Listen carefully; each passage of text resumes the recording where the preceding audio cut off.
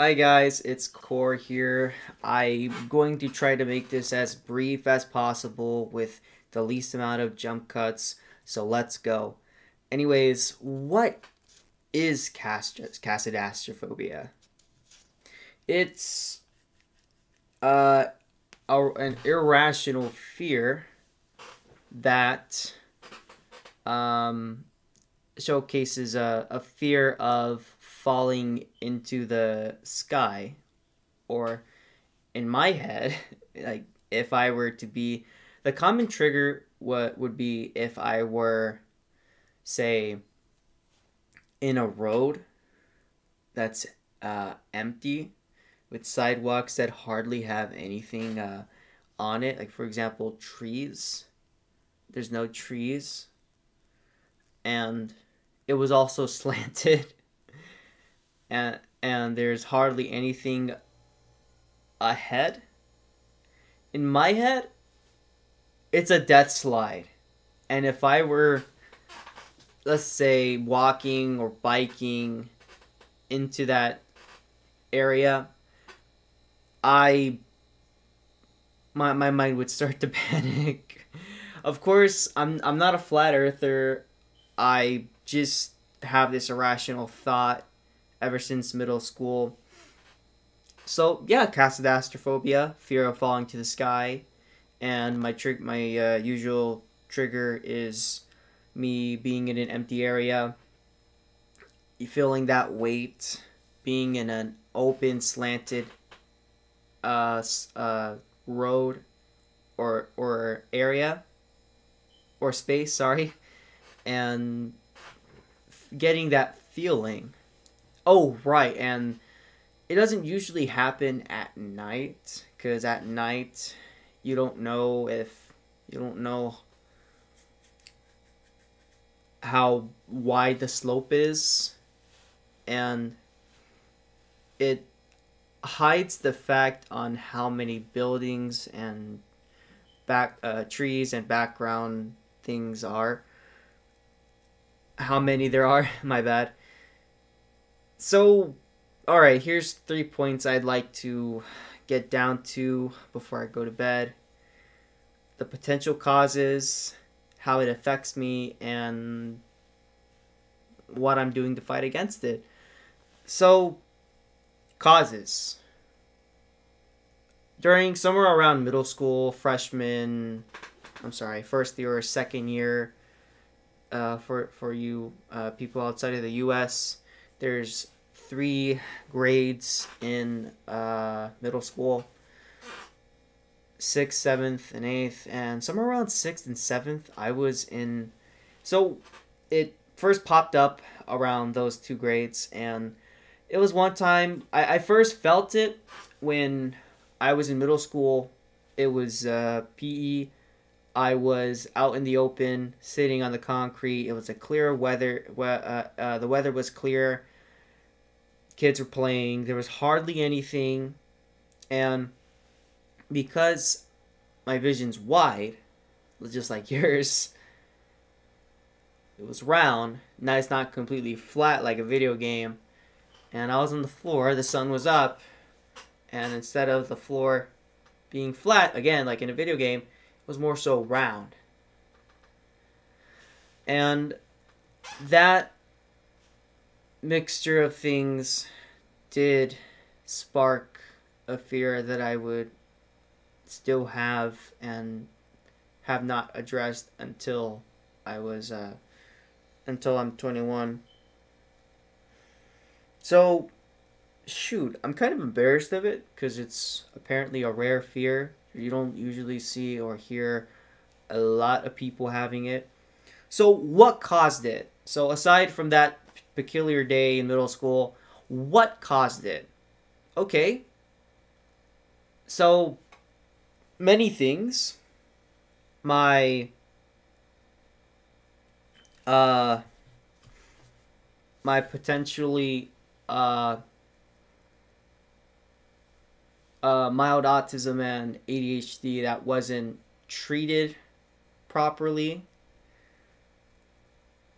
I think it must also be, say,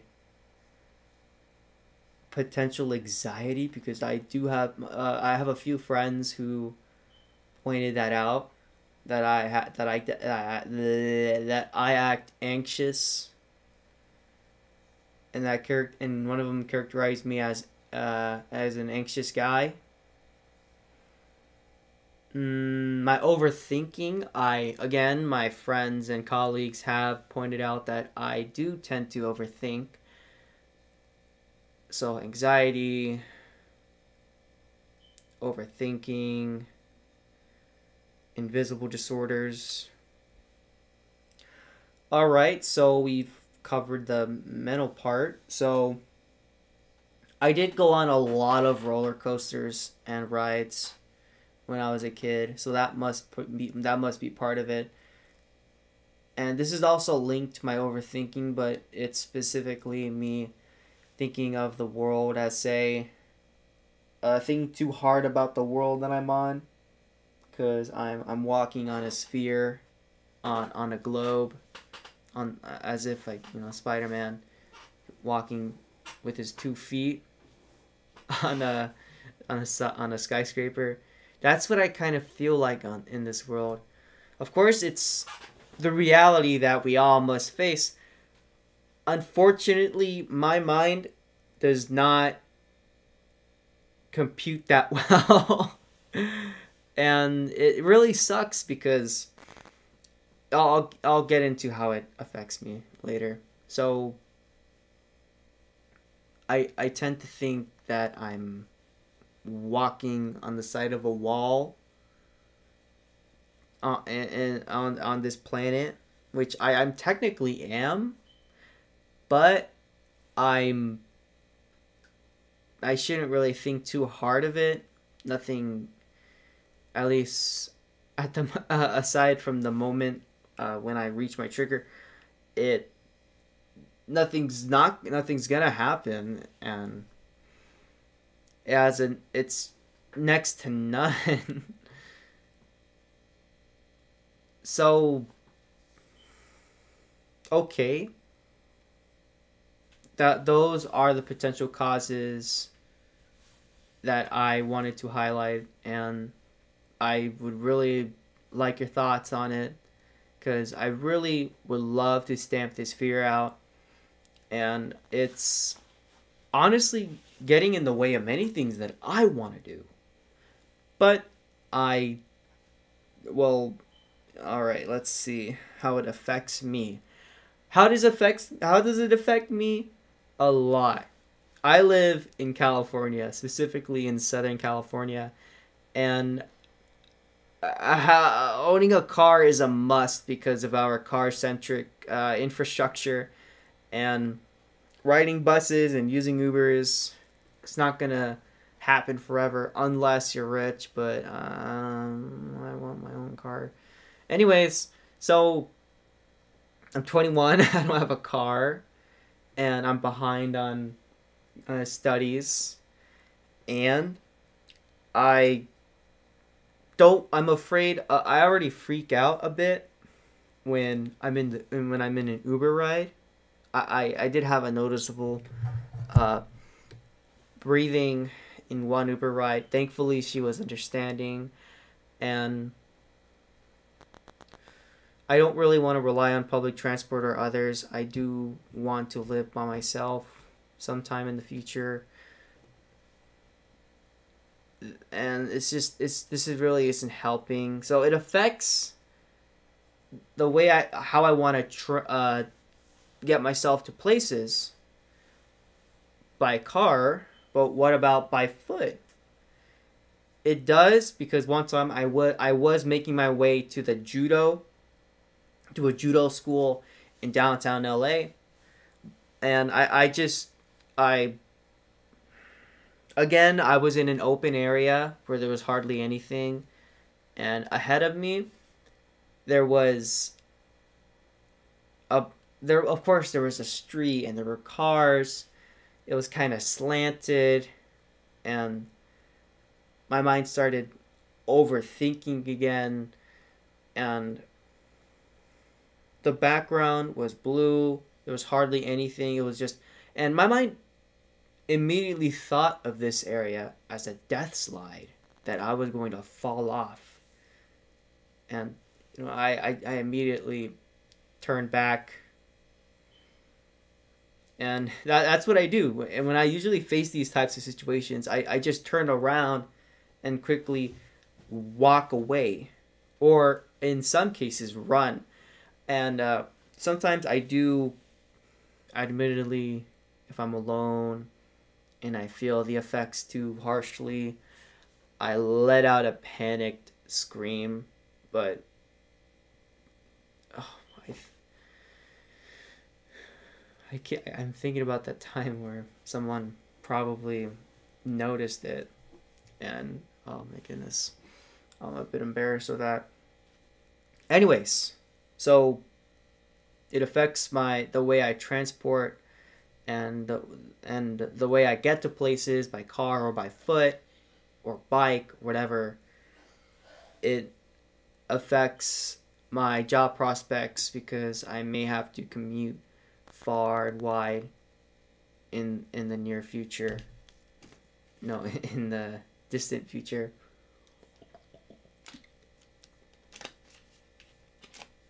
So that's how it mainly affects me.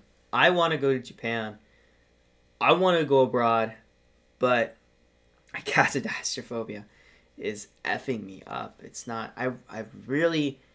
At first, I just wanted to get a car. I just wanted to get a better paying job. But I realized that doing what conquering my mind, a battle that should have been well fought when I was a kid, but due to unfortunate circumstances, it hasn't. But it all lays on me to continue this battle against my mind.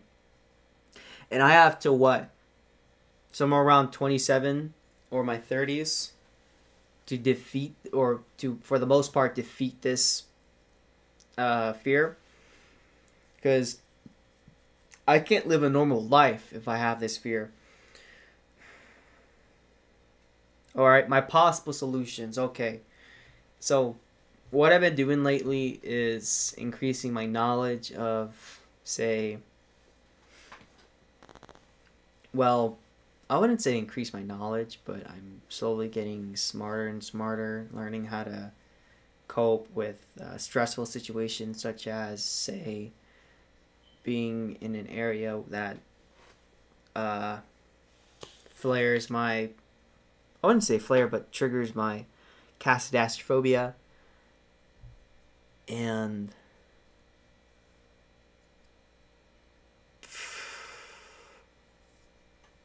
what else? Other than learning how to cope with stress and situations such as that, I have been also speaking to a therapist about my issues, and she's been very helpful. And I'm really sad to say that, yeah, last week was my last time I was going to see her, but hopefully sometime in the future I do get to see her, but I will have a new online therapist. Anyways, alright, so therapy, learning how to cope with stress. I've been learning more about my invisible disorders, honestly, like I never had before, and I feel robbed. I feel robbed of the opportunities that I haven't gotten. I feel robbed of how I could have learned more about myself, how not just that, but also that I missed out on many opportunities, avoidance of embarrassing mistakes. I honestly feel effed up, because had I known more about myself and what is troubling me, I would have done a lot of good back when I was, and I would have done a lot better back when I was in middle and high school, because those were my worst years. They were. And okay, so Well, I bought books about how to. I bought books about uh, ADHD, autism, and I have an overthinking book on the way. No, wait, I already have an overthinking book near my bed. Anyways, all right. So I'm learning more about myself. I'm learning how to cope better with stress. Oh right, I'm using self-asserting statements, and those have been somewhat helpful, but even after all of that, I'm still afraid of, say, again, falling off the sky. Maybe I'm thinking about another fear, but I still am afraid of falling to the sky, and that main cause is, say, seeing the reflection of the sky through a puddle or through, say, an ATM's screen during daytime, or most importantly, and more often, being in an open area, on a slanted open area where there's hardly anything going on around said area. So and the last thing that I've been doing lately is exposing myself to said triggers, and you know, I've been handling them all right. I mean, I could handle them better, but I still can't help but breathe a bit faster and harder. No, deeper. And it's too much for me. I still have a long way to go, and it really saddens me that I'm going to be yet again behind other people. I was behind other kids in middle and high school, and now I'm going to be behind other people again. It really brings my confidence down. Anyways, that's pretty much it. That's my rare fear. I'm probably not going to edit this, so actually, I'm going to edit it, but I'm going to put less jump cuts. So with all that said, thank you so much for listening. Hopefully, I'll give you guys an update on if there's any big progress, if I grow out of it, and that this fear doesn't consume me, because I don't want it to. I really don't want it to, and I'm hoping for the best while doing what I can to mitigate this issue. And well, I'm off to bed. Thanks for listening. Take care.